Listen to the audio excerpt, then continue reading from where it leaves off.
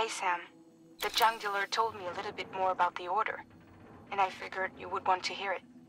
After you complete the delivery, he wants you to bring his girl back to his shelter. People call her the chiral artist.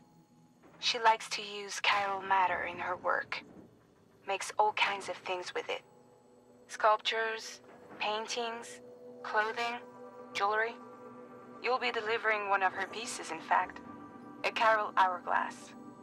To say it's fragile would be an understatement. But yeah, it's really freaking fragile. Treat it like a child. Be gentle. Got it?